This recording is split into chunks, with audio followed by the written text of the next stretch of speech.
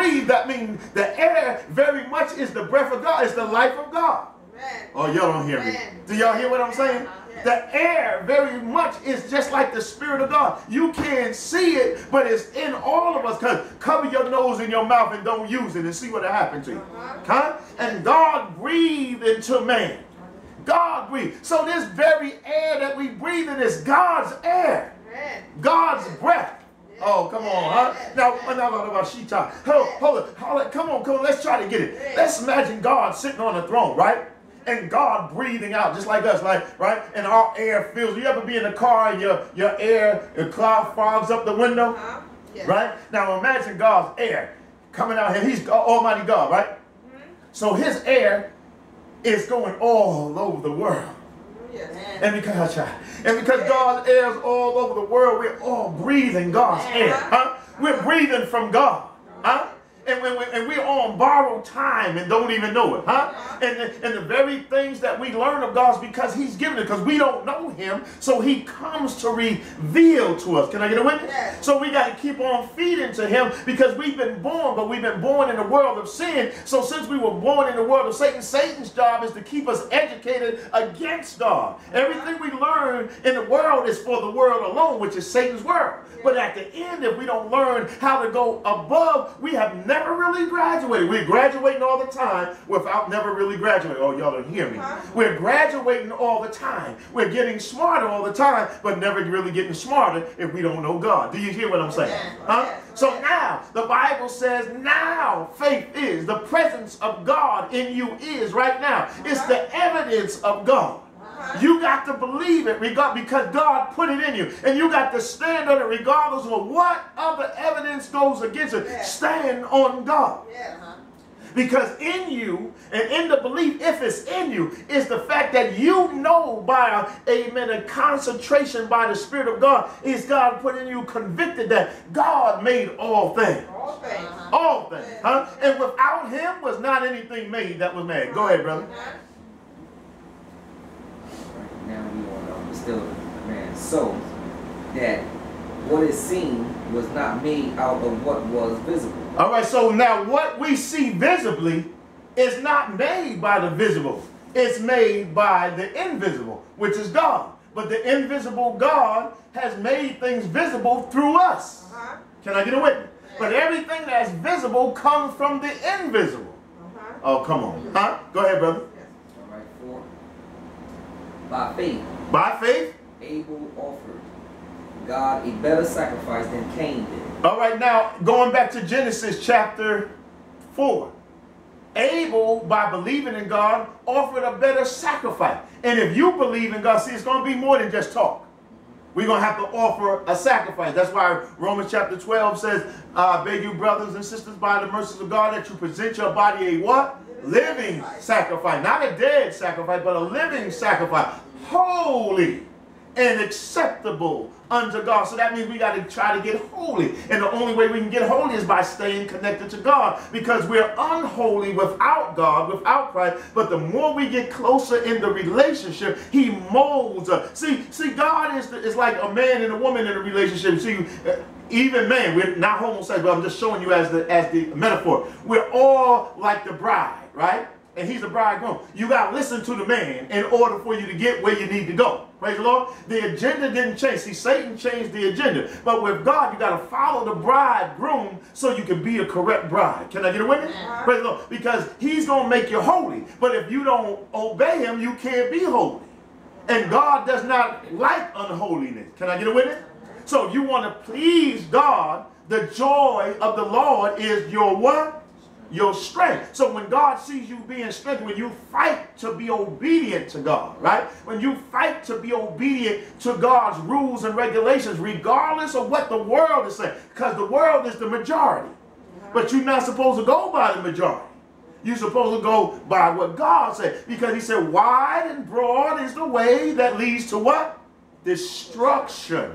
But straight and narrow is the way that leads to what? Righteousness. And few there be that find it. The broad way always is where everybody's at. But just because there's a lot of people on that road, see, we worry about being embarrassed. Well, I'm by myself. If I stand for this, I'm not going to look popular. I don't care about being popular. I want to make it to heaven. There's going to be a whole lot of people in hell. That's popular. Hey, we're all going to. I used to hear people say, well, if I go to hell, a lot of people going, I don't want to go there. Oh, when them people was in that club, it was popular to go to that club, right? But when that man started shooting them bullets, they was making telephone calls. They wanted to get up out of there. Praise the Lord. Huh? Amen. You hear what I'm saying? Amen. They were. Some people, if you had told them to stay home, they wasn't going to stay home. I got to go to the club. Huh? I don't care whether it's a gay club or a straight club. I'm talking about all over, right? But when somebody starts shooting them bullets and start killing you, bet you want to get up out of there. Praise the Lord. So this is how the world is. See, long as things are going the way the world wants, but in the world is, see, that's how the devil sets you up. So the devil said, come on, come on, come on, come on. But the devil's job is to rob you, kill you, and destroy you. John 10:10. But Jesus said, I come that you might have life and have it more abundantly. Go ahead, give me, brother. Please. I think we have verse 5. Hebrews chapter 11, I think we have verse 5. All right, King, you say, by faith you was commanded as a righteous man. That's still 4. That's still talking about Abel? Yes. Okay, as a righteous man, Abel, not Cain, Abel stood forth as a righteous man by the faith because his brother killed him. And why did his brother kill him? Because he didn't have the faith. He didn't have the same belief. He was worldly. So he looked at his brother serving God, and God even told Cain, all you have to do is do the right thing. Some people hate you in your own family.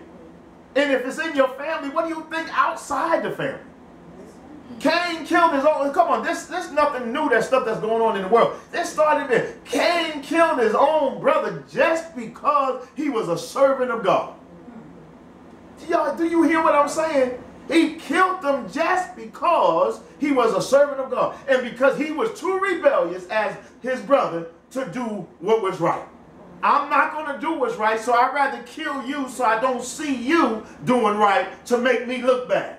Because you're making me look bad. Not because you mean to, but because you're trying to obey dad. You're trying to obey mom. You're trying to obey the Lord. So that makes me look bad. So I hate you.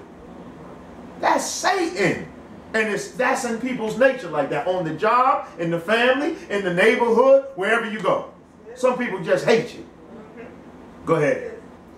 In fact, Matthew 10:22, Jesus said, all men would hate you because of me. When he said all, that means all men that are not saved. They hate you. Even if people saying they love you, they hate you. Because the world's love is not real love. See, I have to bring these down. Because see, listen, this mediocre stuff that we've been going through the organized church, we've been going to church, some people have been going to church all their life. And then haven't done nothing for them yet. Because they just get caught up into this, who's the mega preacher? Who makes the mega bus? See, because church, organized church has become like our clothes now. Who can afford the name brand? Huh? Who can afford the name brand suits? The name brand dresses, the name brand sneakers, the name brand hats, the name brand socks. Even my watch is name brand, my ring is name brand, my earrings is name brand. Even my drawers and my panties are name brand. That's how we become. So in the organized church, it's like, oh, my preacher is top shelf.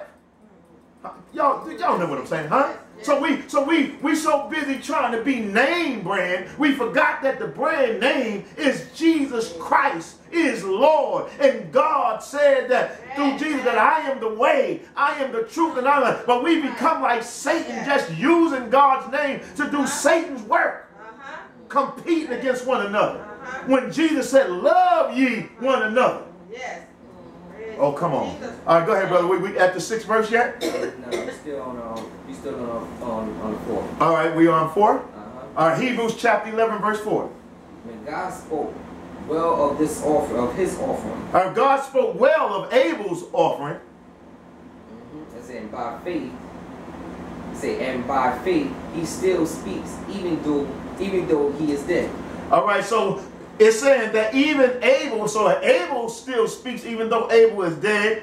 other people who have died in Christ still speak. That's why we look at the scriptures, and the scriptures say that the scriptures are for our admonition, because we look for how people lived and how they died. Because if you live righteous, you don't die. You rest in the Lord. Like Lazarus. When he died, what did Jesus come to do? Lazarus, come forth, right? If we die in Christ, he's going to call your name. Come forth. Can I get a witness? All right, go ahead, brother. Hebrews chapter 11, verse 5. Now we're 5, right? It says, by faith Enoch. By faith Enoch, the one that was taken up. Go ahead. He was taken from his life. All right, he was taken from this life. From this life, right.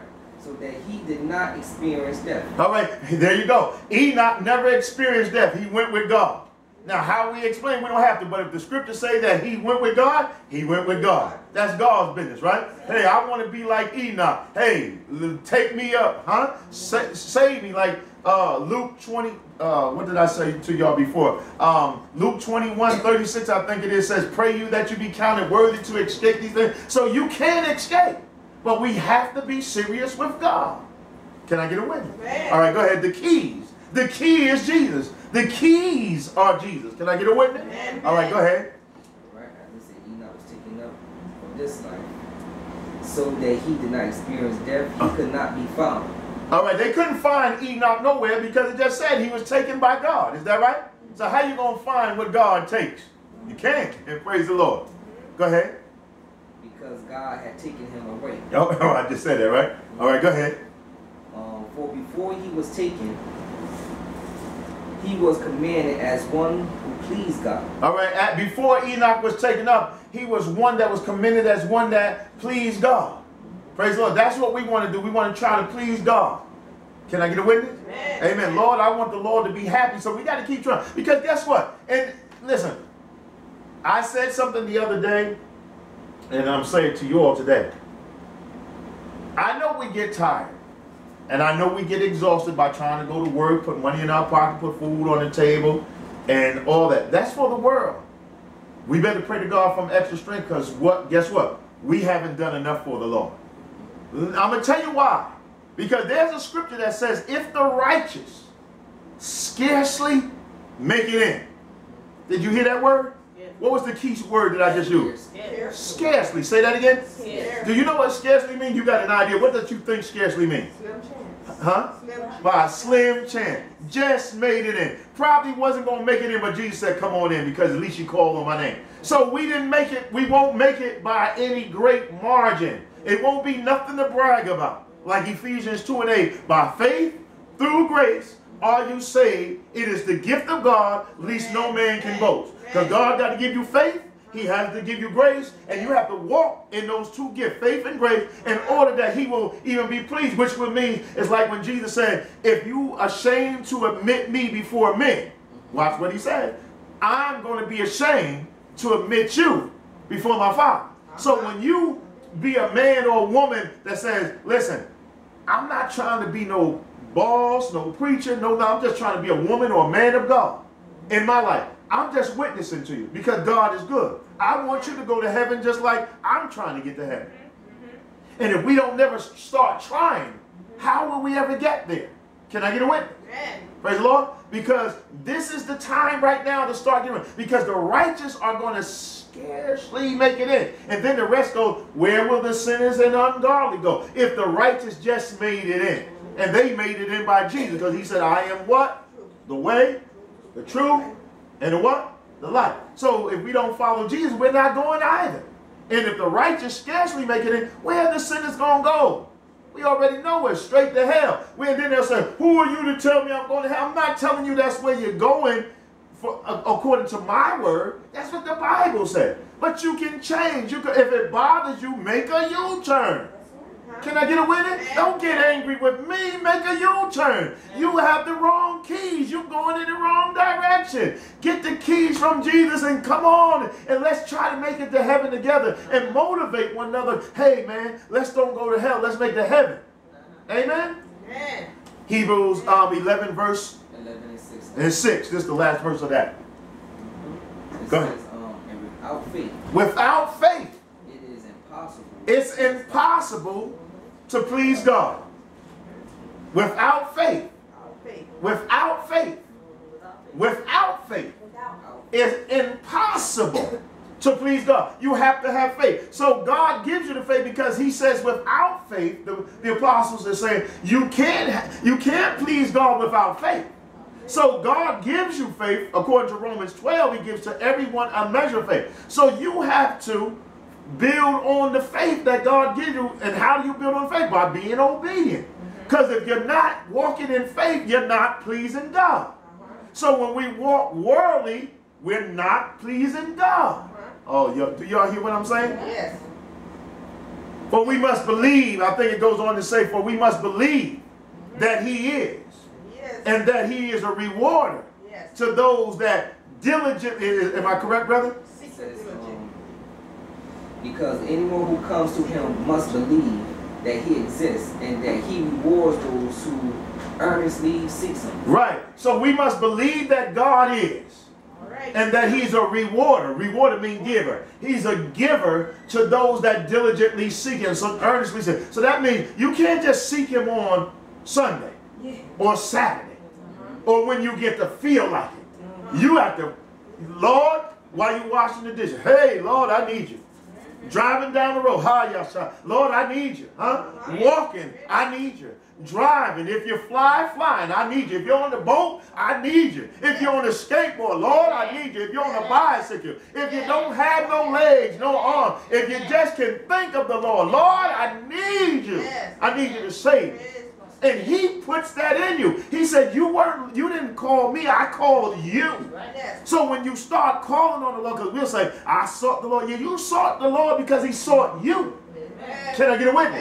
And when you come to find that out, you'll be like, wow, I would never have been able to seek after the Lord if he had not sought after me. But since he sought after me, he put something inside me, the faith inside me, the grace inside me, and told me to run on, to make a connection with him. I love you with an everlasting love. I'm calling you. I'm trying to make this connection. I'm pursuing you. But you can run away. Lord have mercy. See, the Lord can pursue you, but you can deny the Lord. It's like a man pursuing a woman. You can pursue the woman, but if she don't want you, eventually you might have to get it in your head to stop pursuing it. A woman can pursue a man. Praise the Lord. So, because how will a man or a woman know that you want that man or that woman unless you make an advancement towards, right? God wants you to know, God wants you to know that he loves you. So he makes the advancement towards you now and towards me. Now we must make the advancement towards him. Otherwise, we stay in the world. In our relationship with the world. And if we stay in our relationship with the world, he may come after us, pursue us, but after a while, he's going to give us like Romans chapter 1, a reprobate mind. You wanted to stay in the world? I pursued you. Now I'm leaving you right where you're at. Y'all understand what I'm saying? All right, I gave one of you John, and I gave one of you Corinthians. So we'll go to John first. Go to John. John 6. John 6. 43. No man. John chapter 6 verse 43. We're leaving from Hebrews chapter 11 verses 1 to 6. Now we're going to St. John chapter 6 verse 43. Jesus therefore answered. Jesus answered and said unto them. Said unto them. Mumble not. Don't mumble among yourself. Don't argue among yourself. 43. No man can come to me. No man can come to me. Except the Father. Except my Father draws him. Has sent me, draw him. Yeah, I jumped the gun, but that's what it said. No man, no woman, nobody can come to Jesus except the Father who is in heaven draws you to Jesus. That's how I go by the Bible. If you following some other God and you don't believe in the Lord, you have that right. But don't bug me. I'm coming to Jesus. Come on, huh? And I'm having a hard enough struggle, amen, staying with Jesus. Can I get a witness? I don't want to hear about your Allah. I don't want to hear about Buddha, Scooter, Luda, nobody. I don't want to hear about the president. I don't want to hear about the man. I need more Jesus. Can I get a witness? Do what you got to do. I'm not stopping you from doing what you do. Praise the Lord. But don't get in my way, because I'm trying to follow the way, the truth, and the light. Can I get a witness? All right, go ahead. And I will raise him up at the last day. All right, no one can come to Jesus unless his Father, Almighty God, Jehovah, draws them. And then he will raise them up at the last day. That was 43 and 44? Huh? Yes. All right, now give me 63. John chapter 6, verse 63. It is the spirit that quickeneth. All right, the spirit which is God. It is God's spirit that quickeneth. That means that touches you. The flesh profits nothing. The flesh does not profit anything. And we went over this sometime before. I don't care who, what, when, where, why, or how. No matter who we are in the world, what we have, what we do, that's just for the world. And that's beautiful. But we're talking about being born again to get to heaven. And so when we're talking about what Jesus said, the priorities for the world is one thing. But the priorities for God are another. Okay? You can't open new doors with what? Say it out loud. Huh? You can't open new doors with what? So you need the keys of the Lord to open the doors of the Lord. And he said, I am the door. If anyone try to come in some other way, he's a thief and lie. I am the way, right? And when he gave Peter the keys in Matthew 16, this is why we follow the mindset of the Bible and the apostles. Do you understand what I'm saying? We study them to find out what were they going through. What was their experience? Do you understand what I'm saying? And we try to follow it right now today as close as we can because we recognize they sat with Jesus. They ate with Jesus. They walked and talked with Jesus. Can I get a witness? They experienced with Jesus. So who would know more than them? Can I get a witness? And it says the flesh profiteth nothing. So it's not about the flesh. And this goes back to John chapter 3 where he said you must be born of the water and the spirit. So when we were in the water, when we were born in the one first time, right? They said the water had to break from the mom, right? But now we need the spiritual water. Huh? John chapter 7 verse 38, and it said, he that believeth on the Lord, as the scripture have said, out of his, it don't say his or her, but when it says his, it means everyone that come from him, because everything comes from man, right? Out of his belly shall flow wells of living water. This he spoke of the Holy Spirit, which Peter, who denied the Lord but got stronger, the one who built the church on, said upon this rock on Pentecost, he said, these men are not drunk as you suppose, but this is that which was spoken of the Old Testament. They shall speak with new tongues, prophesy, love the Lord, give testimony that God is real. Can I get a witness? All right, 1 Corinthians chapter 14 and 33 to 40. 1 Corinthians chapter 14. What's this? 33 says. 33. 33 says, for God is not the author of confusion. God is not the author of confusion, so that means